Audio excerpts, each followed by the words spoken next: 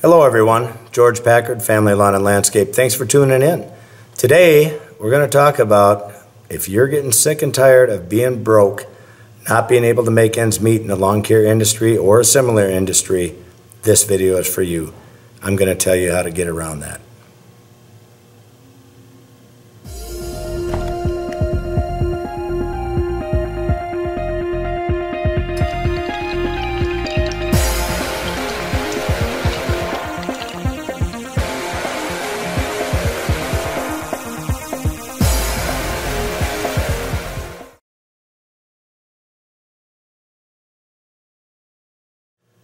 Hi everyone, George Packard, Family Lawn and Landscape. Again, thanks for tuning in. Today, I want to talk to you guys a little bit about being in debt, about all the problems that come with that, all the issues that arise when there's not enough money to pay your bills. I want to tell you guys firsthand, I came from nothing.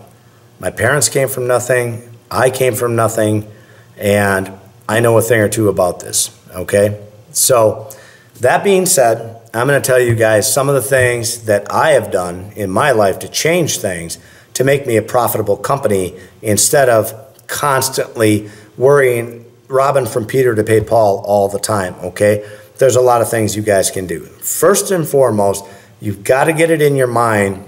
You have to change what you're doing. Take a minute and think about that. Here's how you have to look at it. I've done this myself. For a while, I was doing door knocking, handing out business cards, door hangers, and I wasn't growing as fast as I wanted to grow. I wasn't becoming a profitable company fast enough. So, I mean, there was no scaling there. So what I decided to do was think out of the box. And this isn't just me. My wife and I sat down, we talked about it a lot, and we're just like, you know what? Whatever we have done, and as hard as we have tried to make this business work, we have failed. So, take a moment again. Realize that. If you're in that situation where you have not made a comfortable living for yourself, or you're struggling to live from day to day, how do you fix the mower? How do you fix the truck? How do I buy a new weed whacker? There's just no money for these things. You have to first realize that what you are doing right now is not working. I could say it a little differently, not working. I don't know if that'd make any difference, but it's not working. So, now you got to stop. You got to say, okay, did we not have the right message on the door hangers? Are we not in the right neighborhoods? Is my pricing not right? There's a lot of things that could be causing this, and I can't give you the magic bullet to tell you that's what it is, but I can tell you it's probably a combination of all of those things. So, you have to take one at a time and say, how can I make it better? Here's how you do it. Look at door hangers. Watch videos on door hangers. I've got a video on door hangers. There's other people that have them. Lawn Care Millionaire, good guy to watch on that stuff. Look at him and his talk about door hangers. He does a great job. There's things you have to put on them. I'm not going to go into detail here because I don't want the video to stretch out for a mile, but take that, study it, and then look at what you did and say, holy crap, I mangled that. No wonder we're not getting results, okay? Now, you've just fixed the door hanger problem. Now, let's look at the pricing. Where am I at with pricing? So you come in here, maybe you're way too high, maybe you're not getting the work. Maybe you're too low and you're not getting the work. But odds are if you're too low, you have a ton of work and you're not making any money, okay? There your answer is simple. Raise your prices. Raise your prices. I don't want to hear, oh, I can't do that. I'm at $100 a month, and everybody else is out there at $150 a month. I don't want to hear that. I don't want to hear anybody about that. Or, everybody's out there at $75 a month or something like that. You've got to raise your prices to the point where you're making money. Or you have to become efficient enough to make the money under your current pricing structure, okay? If you don't want to change your prices, you better find a way to be more efficient. And that could be working with your guys to get them to work harder, faster, things like that. That's going to become stressful for you. That's going to be a challenge. Tell you that straight up. We've become as efficient as we possibly can. So I took that right out of the equation. We are as efficient as any lawn care company in the world. There's nothing going to change my mind about that. Then I turn around and say, okay, now what can we do? Let's raise our prices. Let's raise them. We're not meeting the profit margins. Let's raise them. Very worried about it. Wife and I talked about it. Worried about losing customers. Well, we did lose some customers when we raised the prices. But it wasn't enough to justify. It wasn't enough not to justify, but it wasn't enough to worry about because it didn't affect our bottom line. We actually make more money now than we did before we raised the prices. Because I'd rather have, here's a good example, I'd rather have 10 customers and make money on every single one, which is what having your business is all about, rather than have 100 customers and make a very little bit of money and barely get by. So you're busting your ass, you're killing yourself, you're running the crap out of your equipment, you're running that stuff in the ground, your mowers, your truck, everything, and you're not making any money. Raise your prices. There are people out there that will pay for your services. Believe this. If there's one thing I've learned in this industry, it's that there are people out there that will pay you more money for good service. The biggest problem that I have found, and I've got a business in Wisconsin and I have another business in Florida, people want quality work. Yes, you have cheap people that don't make enough money to afford your service or whatever, and so be it. That's part of it. Okay, that's part of the whole spectrum of things. On the other hand, there's people out there that do make good money and they can't afford your service. What they want is quality work. They want exceptional work and they're willing to pay for it. So don't forget that. They're out there. Go get them. That is, you have to do that. You absolutely have to do that. So streamline your business. Get as efficient as you possibly can with your vehicles, with your manpower. Attack your pricing. Make sure you're making the money you need to make. Don't go out there, bust your ass, end up with skin cancer, end up with a bad back, end up with bad knees, all these things, lose your hearing, all this kind of stuff, and you barely got by. You barely provided a living, because there's a lot better life out there for you if you just go after it. Listen to the things I'm telling you. I'm telling you the truth. You're not going to hear that from everybody, but I'm telling you the truth because I want you to grow your business and I want you to be happy. Okay? All right. Educate yourself as much as you can on everything that has to do with the lawn care field. When you talk about being efficient, maybe you want to piggyback with someone on their advertising. Maybe you want to work with pool guys, let's say, for example, down south. A lot of people have pools. So you get in with pool guys that do the work on the pools, give them your cards, and it's kind of a referral system where you go back and forth. So when you run across someone who has a pool, automatically take their card, hand it out, and say, hey, I know these guys are really good guys. And all of a sudden, they'll get calls. Well, as they get calls for work, they're going to remember you're the guy that gave them that card. So the next thing you know, you're going to be getting work as well. Pool guys run into lawn care guys all the time. So piggyback with guys like that, with guys that build houses. They're always around people. They're a little slower. They're not my main go-to guy because they build a house and it takes them a month to build it or 3 months to build it. I'd rather go to a pool guy that visits 100 or 200 or 300 homes, takes care of their stuff, So, okay, that being said, one of the other things is you got to start somewhere, you guys. And again, this goes back to learning. What I've done so far up to this point has not worked. Learn it, realize it. I have to make changes. I'm going to think out of the box.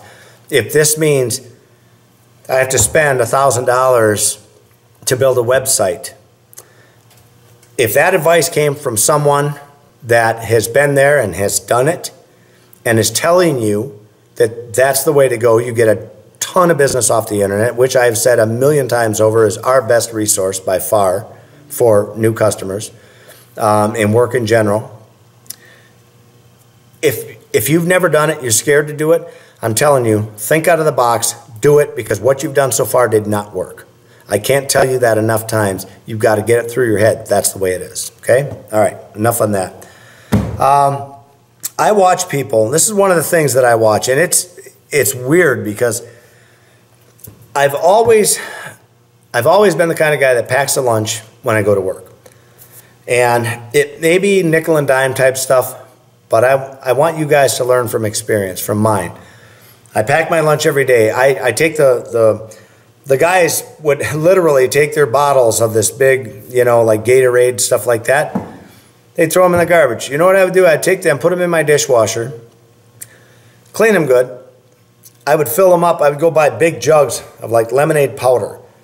And I would pour that in there, and I would freeze them. And every day I had my frozen stuff in the fridge. It went in my lunchbox. I had ice cold, you know, water all day, or ice cold lemonade, or, you know, what, chocolate milk, whatever I wanted, okay?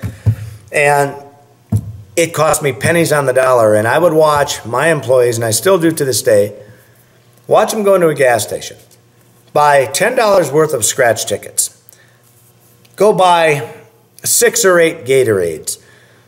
Before you know it, they spent $20, $30 in that store on junk food. And think about it. If they're working 5, 6 days a week, look at the money they're spending. I could take that $100. Let's just say it was $100 that they blew in a week. I could take that $100, put it into advertising. For that $100, I could find 1, maybe 2 customers that are worth $1,000 a piece to me, okay? $1,000 a piece on average. Okay. I took my money. Look at the money I'm making. The guy that took his money and squandered that money away, hoping that one of them scratch tickets would make him $1 million. End of the day, I've got 2 businesses. I've got a great life. I've got a great family. I'm able to help everyone in the family. And I did it just by something as simple as that. As simple as that, just packing my lunch every day. I do it to this day. I don't have to do that, but that's a good point. You guys should remember this, okay? Think about that. Just think about that for a second. The other thing I was going to tell you, excuse me, I do know that with money troubles comes all kinds of troubles, especially if you're married. Boy, I'll tell you what. Things are nice and rosy when you're making money and everything is good and your wife loves you or your girlfriend loves you and everything's going great because you have money to spend on stuff. On the other hand, wait till things go south. Holy crap. When they're short on money and they're having trouble paying the bills and they come to you, they are not coming to you with, love you, honey. Oh, hell no. They're coming to you with their claws out going, because they just want a piece of that ass because damn it, they put their faith in you and you were supposed to provide for them and you son of a bitch. God, could go on and on about this. This is how they get crazy as shit. You and I can sit back here, good term, batshit crazy, there you go. But you and I can sit back here saying, hopefully it'll get better next week. I'm trying as hard as I can. They don't get that. They don't get that when the money problems happen. It's an issue for them. So, whatever, we'll deal with that, okay? Listen to the things I'm telling you. You're going to help that situation out. And what does that mean in the end? Mama's happy, you're happy. Think about that for a minute. Okay. Well, maybe take a little longer because it's very important. Okay. You do have to work for it. You have to make sacrifices. And I'm going to give you a good example of this. A lot of my peers, a lot of my buddies, I watch them buy new cars, new trucks, everything new, beautiful house on a lake, all these things that they have, just gorgeous, gorgeous stuff. Some of these guys never work for it. All of a sudden they lose their job or their business goes down, you know, something happens, they lose everything. How many people do you know that have lost their house or lost their business? You know, everybody knows somebody, you know, it happens all the time. Don't overextend yourself. Use your brain. Think about things. You've got to work for it. Get out there and work for that money. Do the things that I talk about in my videos. You know, I don't know how many videos I have out there, but I talk about this all the time about how you have to work for it. Okay?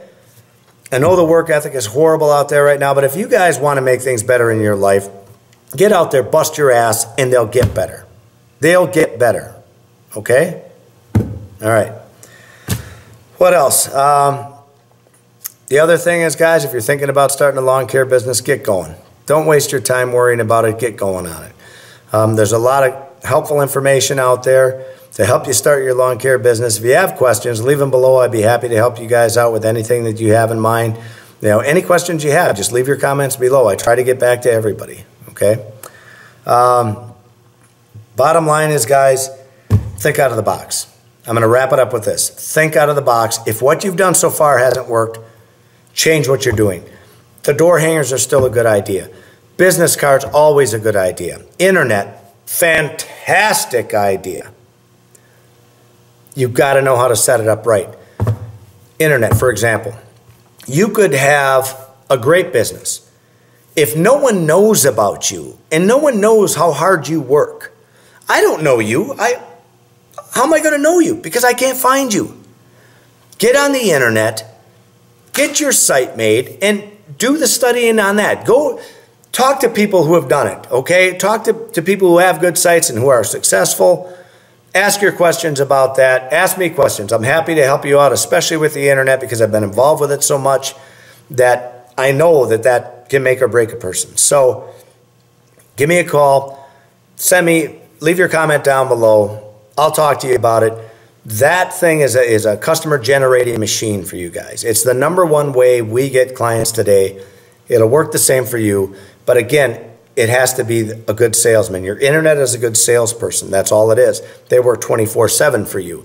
But if your site looks like crap, you did it yourself because you didn't want to spend $1,000 on it. So you went over here, you know, to Joe Blow's site, and oh, you can do them for free and do them yourself. And you think you did this awesome job.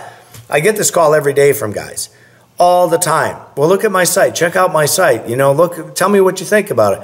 And the sad truth is I have to go back to them and say, your site sucks. It's terrible. It's awful because you don't know what you're doing.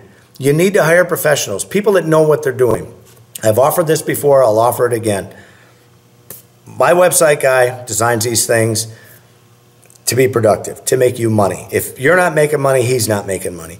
He does it for like $1,000 a pop, does your initial SEO work, does a great job. Keep that in mind. If you guys want to get hooked up with him, let me know. I'll hook you up. Anyway, I've rambled on way too long now. Probably going to have to turn this into 2 videos, which I didn't want to happen. But this has been George Packard with Family Lawn and Landscape. I hope you guys learned something from this. I want you to be better. I want you to have a good life. I want you guys to make good money. You can do it. You have to work hard for it. You have to listen to the things that I've said, and you have to apply them. Don't just pass it off. Don't look at that and say, oh, geez, I think I'm going to do that, and then 6 months later, you still haven't done it. What are you waiting for? You wait until the bank comes and takes your house? Are you waiting until they come and take your car? Are you waiting until your wife leaves you? What are you waiting for? Get going. If you want to make something out of yourself, get going. George Packard, leave your comments below. Don't forget to subscribe. See you guys.